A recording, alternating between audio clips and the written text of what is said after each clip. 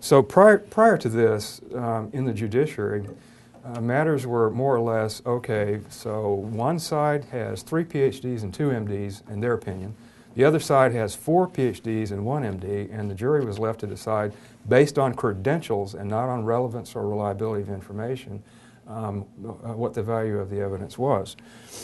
So a question for you is, do we need Daubert standards in the other 2 branches of government? Should the executive department be forced to meet criteria to make decisions that are science-based? Should the legislative body be forced to meet standards before legislation, statutory decisions be made? Where I'm gonna go is that maybe in the administrative, perhaps, but maybe not in legislative. And there's a funny example of a legislative decision I'm going to share with you later. Many of you already know about it. Okay, reminder on scientific method. At several points in this discussion, I will point out that I disagree with our first author in this book. This is the book of record that I'm talking about today, Best Available Science. This is the trajectory that we all are familiar with from observing phenomenology, going through the intellectual struggle that says, you know, why, how, what, where, how, what's going on here. And then in my view, theory and hypothesis happen roughly at the same time. Alan believes that on observation, you then develop hypothesis, and then you collect data, then you develop a theory, and then ultimately you have enough knowledge to declare a law. I believe, and I think neuroscience shows, that essentially when you observe that a rock always goes that way, you begin immediately developing a theory, and from the theory you have a hypothesis, that is subordinate to the theory itself. If it always goes that way and there's an attraction that we're going to ultimately call gravity, does it go that way if I drop the rock in the water? Oh, it still does. And I can vary the substances until I also have a theory of buoyancy, right? So this is just a reminder, and this is the foundation for what we're going to talk about now. That is, there is a level of maturity of scientific thought from left to right, ultimately to a law, if we can get there. And we need to be honest with ourselves, and when we talk to politicians, we ought to be able to say, sir, ma'am, we're only talking about category 2B level of maturity of this particular science. That's not being judgmental. It's being critical, and there is a very important scientific distinction. I begin with sources of information in science. I'm on Capitol Hill all the time. I'm in the executive office of the president frequently, and the Supreme Court sometimes, and recognize that there are various other people competing for attention. There can be personal opinions, there can be a very gray literature, and I'm going to talk a little bit more extensively about peer review, but I want to give an example of personal opinion and gray literature. In 1897, a Dr. Goodman, and there's been a rumor that this story happened in Indiana, that it happened in Oklahoma, and that it happened in some other state, and I forgot which one now. But apparently it was Indiana. And the story that I heard was that over a weekend, a medical doctor got frustrated in trying to tutor his grandchild in mathematics, then convinced his state representative, who was a representative Record, R-E-C-R-O-R-D last name, that pi should be defined in the law. The mathematical irrational number pi should be defined as 3. Right? Forget the 3.14159 and so forth. We'll just legislatively declare that pi is 3. That's an example of a personal opinion and a legislative act of science. Right? That happened. What else could happen in law? Well, we'll see in a few minutes. Other sources of information depend upon what we call horizontal review process, that is peer review. Let's review that for just a second. We're very dependent on peer review. The National Science Foundation, National Institutes of Health, the Department of Defense, all organizations that invest in science are very dependent, more or less, on peer review. Now, the argument is that peer review began with Hippocrates, that in medicine there was always the notion of sharing evidence and being available with evidence about what works and what doesn't work.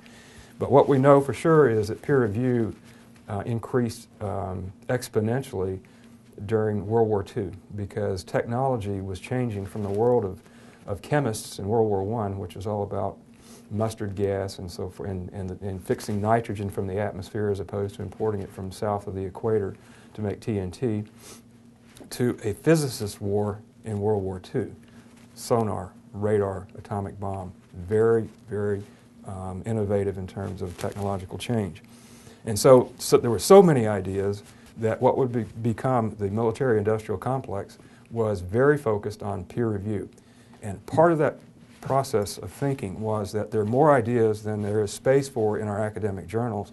Therefore, someone's going to have to cull and eliminate that which should not be published. Same thing happened in terms of grant approvals. We'll get more ideas than we have money for, so someone has to make the choices. Who better than the peers of those who are presenting these papers and these proposals? I'm going to speed ahead to a paper I just published very recently that shows very clearly, I think, that peer review is destined for change. I think the internet is going to be the editors. Everything's going to be published, not literally, and it will be the general audience that has access to the internet that becomes ultimately the peers who do the reviewing. We'll see if I'm right. Another issue that we point out here is the transparency of the peer review process. I have to tell you, I've been lucky enough to be on panels at NIH and NSF and DOD, ONR for a long time. And transparency is not all that. There is more, there's less transparency and less less accountability in study panels than we would like to think. But that's not what today's talk is about.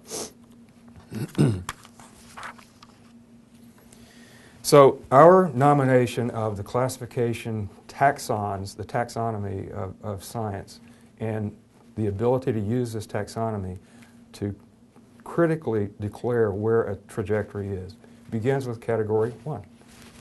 Category 1 has 4 components. The first is that which we know.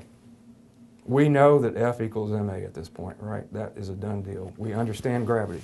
So we use F equals ma as an example. Boyle's law, G.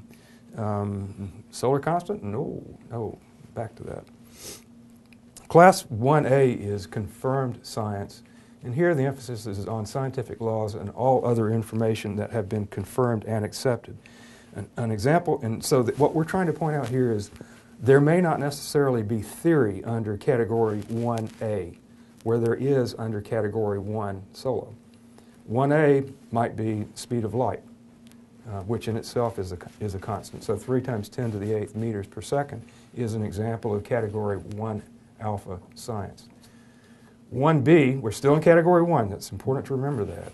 This is that which we know, is applied science. And this is all about engineering and science. So stresses and strains and mensuration, measurements and so forth. This always works for us in engineering. And so we consider this class as 1B. And then finally 1C, virtually doesn't mean almost. It means through other means, right? Not testing directly, but using modeling and simulation or whatever means that we need to confirm, to test, to prove, and to arrive at engineering capability. The examples we give here are general and special relativity as theories from Einstein are basically Category 1C.